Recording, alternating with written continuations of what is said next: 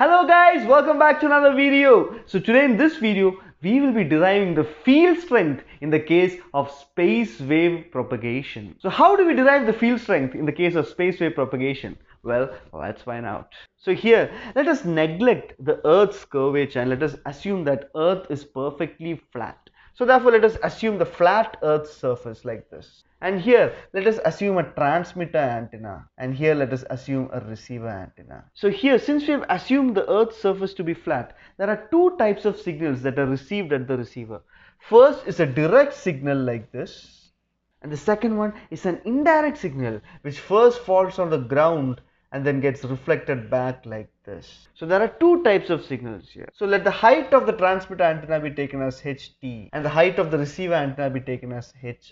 And let this point be taken as t dash. And let this point be taken as r dash. And let this point be taken as o. And let the distance between the transmitter antenna and the receiver antenna be taken as d. So therefore, the effective field at the receiver is given as the vector sum of the direct field and the indirect field. So here, let this particular vector distance be given as d1 and let this particular vector distance, that is the distance from the transmitter to the ground and then back to the receiver, let that particular distance be taken as d2. Okay, so we need to find d1 and d2 first. So in order to find d1, we need to assume a right angle triangle. So for that, let me extend this particular point to here and let this point be taken as m dash. Okay, so now let us take this particular right angle triangle, that is right angle triangle t dash r dash m dash. So taking t dash r dash m dash. So here the hypotenuse squared, that is d1 squared, is equal to altitude square plus base square. So but here the base t dash m dash is given as the height of the transmitter minus the height of the receiver. When we subtract these two, we get this particular distance. So therefore t dash m dash is given as ht minus hr. So therefore, applying Pythagoras theorem, we get hypotenuse squared is equal to altitude square plus base square. That is d1 squared is equal to d square plus ht minus hr the whole squared. Let us take this as equation number 1. So now here in this case, next we have to find d2. But in order to find d2, here what we observe is that d2, it touches the ground and then it gets reflected back. d2 is this entire distance, the entire path that is covered through the indirect signal. So therefore here what we do is we extend d2 downwards like this. We extend it downwards and therefore this particular distance would be equal to this particular distance, and this particular distance is obtained as hr. This is because we have assumed this Earth's surface to be a perfect reflector, that is a perfectly reflecting plane surface. So let us extend these also here. Let this be point A and let this be point P. So therefore, after extending this, d2 is this entire hypotenuse. So here therefore, applying Pythagoras theorem, we get the hypotenuse squared is equal to the altitude square plus the base square. That is d2 squared is equal to altitude square, which is ht plus hr, ht plus hr the whole square plus the base squared, which is d squared. Let that be taken as equation number 2. So now we have two equations, equation 1 and equation 2. From this we have d1 squared and d2 squared. So now let E0 be the field strength at the receiver due to the direct signal, and let KE0 be the magnitude of the field received at r dash due to the reflected signal. Here K is the ground reflection coefficient. So the field strength due to the direct signal is taken as E0 and field strength due to the indirect signal, that is the reflected signal, is taken as KE0, where K is the ground reflection coefficient. So now from equation number 1 we have d1 is equal to square root of d square plus ht minus hr the whole square, which can also be written as, when we take the value of d outside, we will get d into 1 plus ht minus hr by d the whole square, the whole raised to 1 by 2. But from binomial expansion, we know the binomial expansion for 1 plus x the whole raised to n, which is given as 1 plus x the whole raised to n is equal to 1 plus nx plus n into n minus 1 by 2 factorial into x square plus so on, so on, so on. So therefore, on applying this over here, we get d1 is equal to d into 1 plus ht minus hr divided by d the whole squared into 1 by 2. So now distributing d into this bracket, we get this is equal to d plus ht minus hr the whole squared by 2d. So therefore this can be taken as equation number 3. Okay, so I'm writing this over here. Therefore similarly we get d2 is equal to d plus ht plus hr the whole square by 2d. Let us take that as equation number 4. So here d1 is equal to d plus ht minus hr the whole square divided by 2d, and d2 is equal to d plus ht plus hr the whole square divided by 2d, and let these be taken as equation 3 and 4.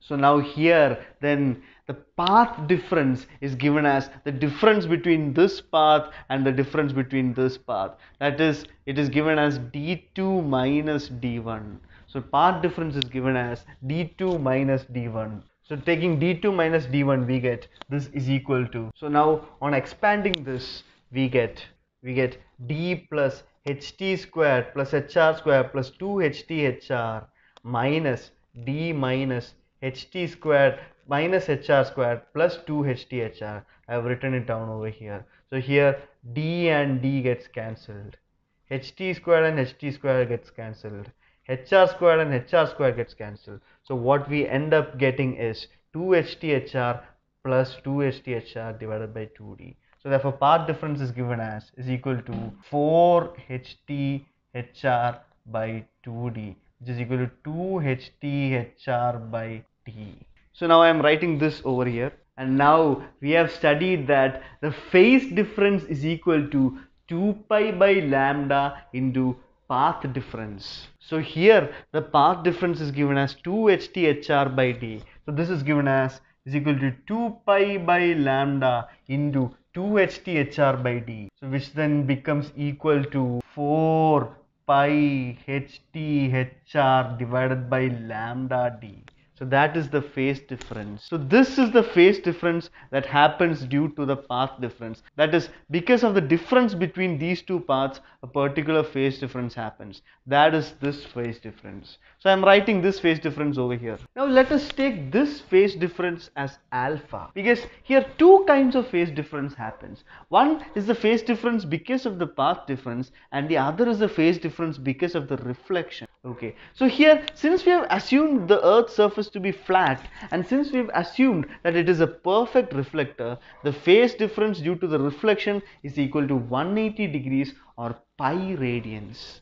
So let that phase difference be taken as beta. So therefore the phase difference due to reflection is equal to beta, which is equal to 180 degree or pi radians. So therefore the total phase difference theta is alpha plus beta. So now let us find the effective field at the point r dash. So we saw that the effective field at r dash is the vector sum of the field due to the direct signal and the field due to the reflected signal. So therefore let us assume that the effective field at r dash is given as ER. So therefore ER is equal to E0, which is the field due to the direct signal, plus K into E0 into e raised to minus j theta, because this is the vector sum, where k is the reflection coefficient and theta is the total phase, which is given as alpha plus beta. So this then becomes equal to E0 into 1 plus k e raised to minus j theta. But we know that e raised to minus j theta is equal to cos theta minus j sin theta. So substituting that over here, we get E0 into 1 plus k cos theta minus j k sin theta. So now I am writing this over here. So now the magnitude of this field is given as the square root of the sum of the real quantity squared plus the imaginary quantity squared. So therefore magnitude of ER is equal to E0 into root of 1 plus k cos theta the whole squared plus k sin theta the whole squared. So on expanding this, we get, this is a plus b the whole squared. So this is 1 plus k squared cos squared theta plus 2k cos theta plus k squared sin squared theta. But here k squared into cos squared theta plus sin squared theta becomes 1. So here, since we have assumed Earth's surface to be a perfect reflector, we are taking the value of k is equal to 1. So therefore, putting k is equal to 1, this expression becomes root of 2 plus 2k cos theta. But this expression is useless. So we have to convert this expression into another form. But we know that cos 2 theta is equal to 2 cos squared theta minus 1. So putting that formula over here, this then becomes 2 plus 2 into 2 cos squared theta by 2 minus 1, the whole into E0, which is equal to E0 into root of 2 plus, this becomes 4 cos squared theta by 2, and this becomes minus 2. So plus 2 and minus 2 gets cancelled. This becomes equal to 2 E0 cos theta by 2. So let me write this over here. So here the value of theta is given as alpha plus beta. So substituting that over here, we get this is equal to 2 E0 cos alpha plus beta by 2. So substituting the value of alpha as this and beta as pi, we get modulus of ER is equal to 2 E0 into cos of 4 pi HT HR by lambda D by 2. Therefore this becomes 2 lambda d plus beta by 2, that is pi by 2. But cos of pi by 2 plus an angle becomes sine of that angle. So this becomes equal to 2e sine 4 pi HT HR divided by 2 lambda d. But since the value of HT and HR, that is HT and HR, since the value of these two are very small when compared to this particular distance d, this sine of this angle can be taken as the angle itself. So therefore this thus becomes approximately equal to 2E0 into 4 pi HT HR divided by 2 lambda d. So therefore ER is equal to E0 into 4 pi HT HR divided by lambda d. So let us take this as equation 6. And now if P is the effective power, radiated towards R dash, then E0 is written as E0 is equal to 7 root P by D. So therefore putting this in this, we get ER is equal to 7 root P by D into 4 into 3.14 into HT into HR divided by lambda D. So therefore on substituting all this, we get the value of ER as ER is equal to 88 root P HT HR divided by lambda D squared. So that is the value of the effective field at the receiver. So I'll write this over here. ER is equal to 88 root P into HT HR divided by lambda D square, where P is the effective power radiated in watts.